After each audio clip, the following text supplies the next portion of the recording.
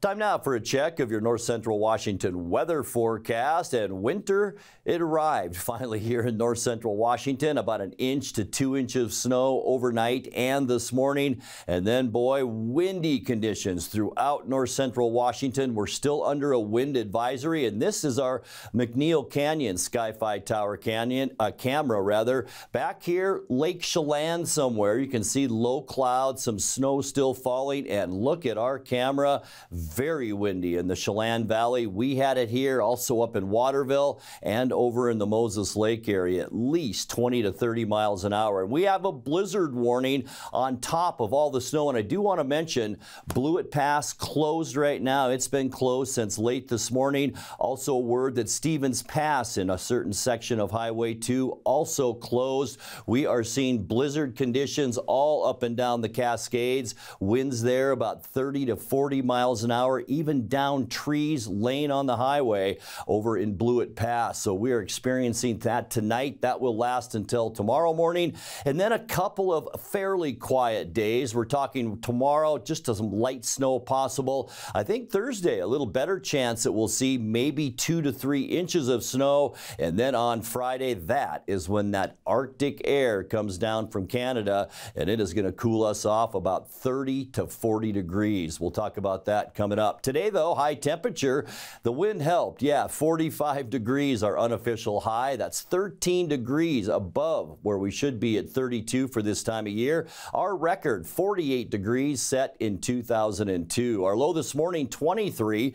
And for a long, long time, we're finally back to where we should be for overnight lows. We've pretty much been in the 30s for the past month or so. But 23 this morning, 3 degrees below zero is our record, and that was set in 1974. We picked up 5/100ths of an inch of precip, now just slightly under 1/4 of an inch since the first of the year, and that's below normal by about 4/100ths. Picked up about 1 inch of new snow, so that gets our new snow total to 8 inches for the season, which goes back to October 1st. Sunrise 7:47 this morning, and the sun set this afternoon at 4:29. Tomorrow's temperatures not quite as warm as today, much less wind tomorrow as well. 37s in Moses Lake, Ephrata, Quincy, also right here in Wenatchee. We'll see just cooler temperatures then as we move a little bit farther north. Looks like Omak and also Lake Wenatchee may be catching some of that colder air that's seeping down from Canada.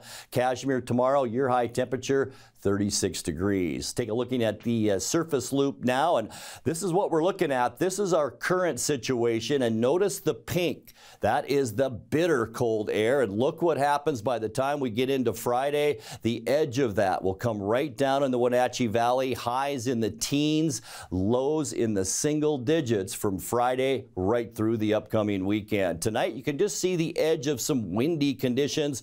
We did see that throughout the area today. We'll see decreasing wind overnight. Some isolated snow showers are possible. Lows in the upper 20s. Really not a bad day for Wednesday. Partly cloudy skies. A chance for some light snow on Wednesday. High temperatures in the mid to upper 30s. So we're going to still stay a little bit above normal. And then Thursday, cloudy skies. Notice the area of low pressure right over eastern Washington. That's going to rotate some showers into our area. A 60% chance of snow on Thursday. About 2 to 4 inches possible. High temperatures in the low 30s. Thursday night, single digits, and that's going to make for a very cold Friday. 40% chance of snow on Friday.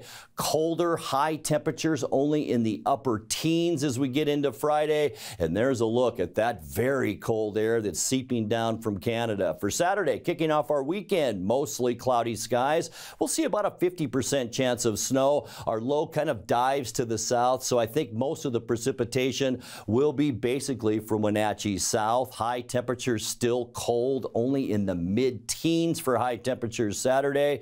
And then ending our weekend on Sunday, partly cloudy and cold. Should be dry on Sunday. High temperatures still only in those mid to upper teens.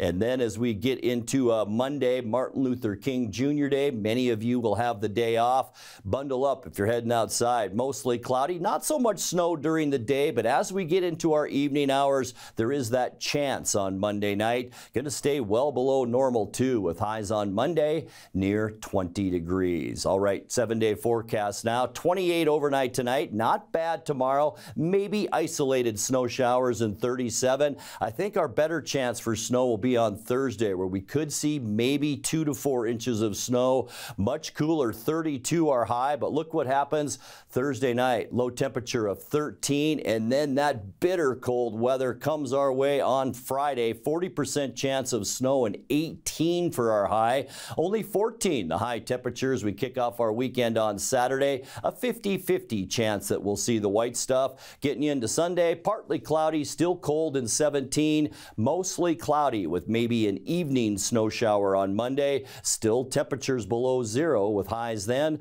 right around 20 degrees.